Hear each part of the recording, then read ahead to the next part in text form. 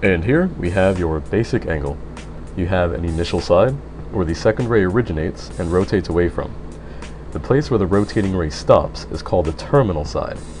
How far away the second ray comes away from your initial side is measured as an angle. If your terminal side comes up, and away from your initial side, you have a positive angle. If it comes down and away from your initial side, you have a negative angle. This is equivalent to clockwise being positive and counterclockwise being negative.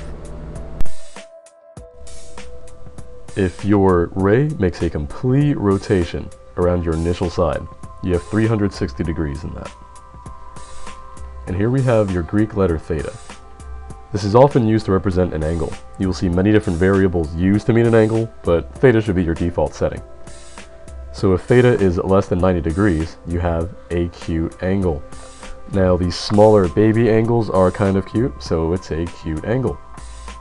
If theta is exactly 90 degrees, that looks like I forgot to draw that in here, you have a right angle, not a wrong one. If theta is greater than 90, but less than 180, you have an obtuse angle. And a straight angle is exactly 180 degrees for obvious reasons. Now, the naming of these angles may be the most logical naming in all of trig, and you'll see what I mean as you study further, so appreciate those.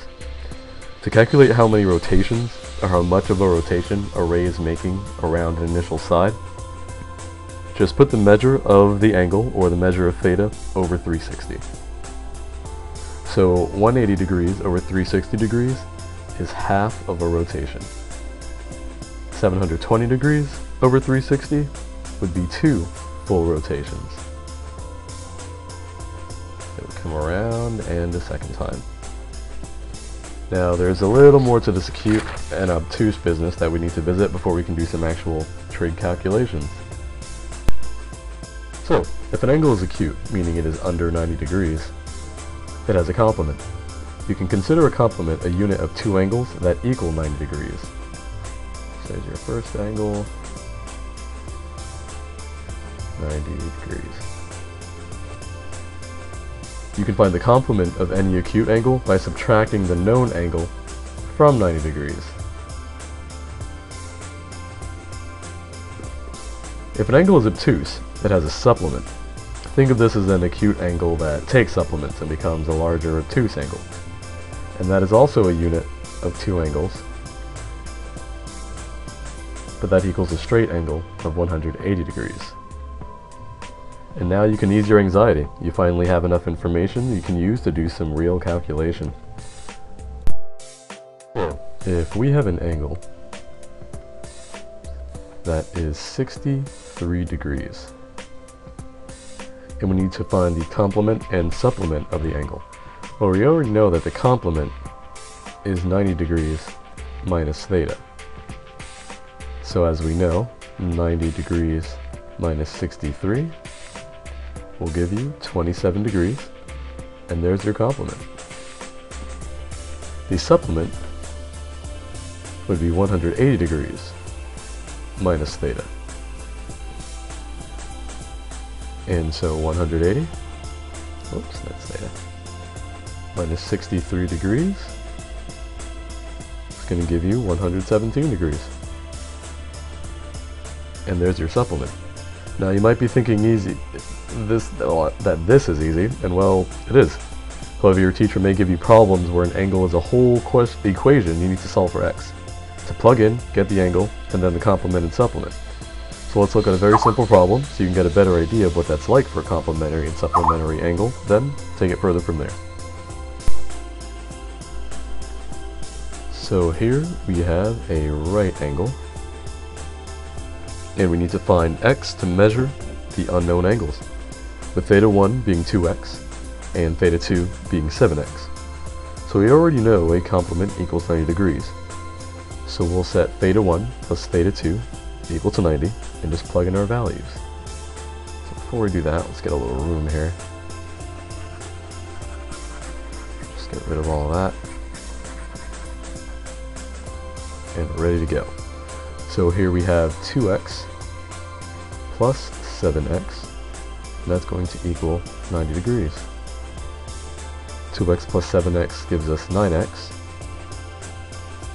equals 90 degrees, and our x equals 10. Now in algebra, you would be done here. In trig, there's always a little extra. We have to plug the x into our original equation. So 2x would be 20, and 7x would be 70. These are your degrees. And there's your complements. Now your answer can be placed just like that, or your teacher might want it as a solution set, something like that. Everyone wants their answers in a different, very specific format, and some might be content just looking at your work, so make sure you keep up with how you're expected to present your final answer so you don't needlessly lose any points. Whoops, don't want to forget about my degree symbol here.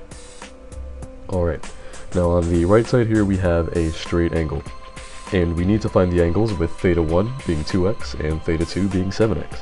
We already know a supplement equals 180 degrees. So let theta 1 equal 2x, and let theta 2 equal 7x, and that will equal 180 degrees. From here we have 9x equaling 180 degrees, and we have x equals 20. After plugging that in, we have 40 degrees and 140 degrees. Whoops. 140 degrees. And these two together will equal 180 degrees. And it looks like I'm running out of time for recording this video. I hope it was helpful to you. Please rate, comment, subscribe, and stay tuned for the next one.